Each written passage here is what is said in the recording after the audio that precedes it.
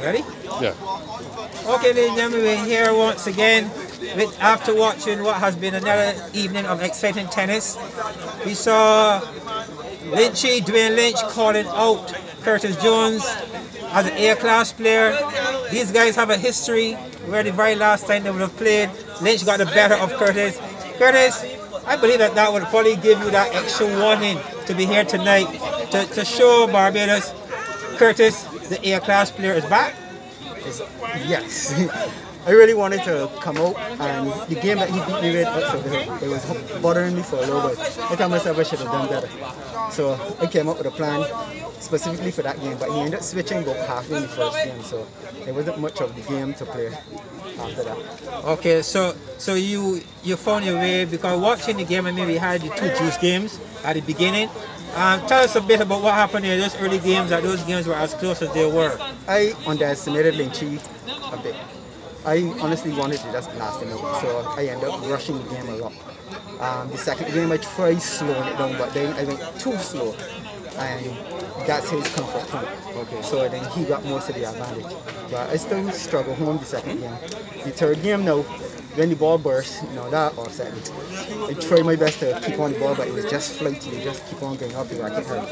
So eventually, when he kept on, because I was calling my backhand, he kept on in the backhand, and eventually he gained the rhythm. So by the fourth game now, I took the rhythm, and I started just to move the ball about. It spoiled a little bit still, but I get home more than. I must say that you were really moving around the court.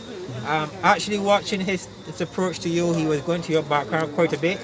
But a couple of times that he did go to your forehand, you really stroked the ball really well.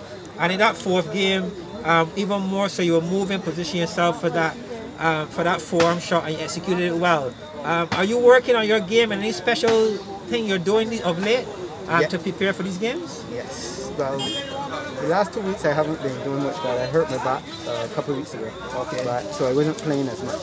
But then I started but before that I was doing some jogging, some skipping, light stuff at first, and then I tried to move on, play more games, and really focus on the forward attack ball. I know a lot of people come to my court and forward arm. So I try to work on that a lot in my practice. So who are you working out with, and where are you getting in your games of late, seeing that we're in this COVID environment? It seemed to be getting a bit of ease, but where you're getting your training in at this point in time? Well, I started out in Belfield. I went to Rubis, I went to Belfield, and I come out here for these games. Actually, I like some more people to call me out, because I really enjoy these games.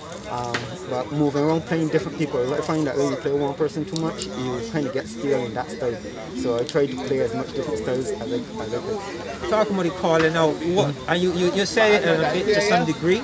I want to elaborate. How valuable do you think these call-outs are at this stage for road tennis? Right now, there's not too much really going on, but this sort of setting, it reminds you of tournament tennis. So you get to focus, see where the mistakes you're making, and try to correct them for the next time. So it's a good thing that Clayton started actually, and congrats him on that. But it's helping me. I don't know about the rest of the guys, but it's helping me to see what mistakes I'm making and try to correct them for next time. Okay, so we saw Pipey doing calling out, and there we have Dwayne Lynch stepping into the play and calling you out. Do you see yourself maybe want to step up to the play and call someone else out? So that, who knows, we can probably get this call out going to another level, an A-class player like you. I'm quite sure that you will smartly handpick who you would like to see at the arena. Mr. Venom, do you hear me? I'm calling you out. Come to Bush Hall any day next week, and I'll be here to play you 3 best of 5. Breaking news. Breaking news. Ladies and gentlemen, you heard it yourself. The call out is for Venom. I want to congratulate you your game again, well played tonight. And I'm sure that when the word get out there that you are calling out Venom, the spectators probably would be one that they will certainly look forward to. And I myself would love to be here to witness it. So I will wish you all the best. Should that one come off, I'm looking forward to it. So message to Venom. He's being called out here tonight. He's right over there. He's standing out over there. By Curtis Jones. So that. I see where you go.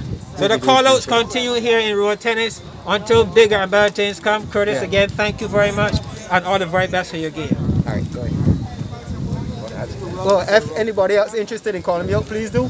I will play anybody. I call you just now, man. I call you just now. Yes, Nick, I won't play you, Bobby. I'll play years.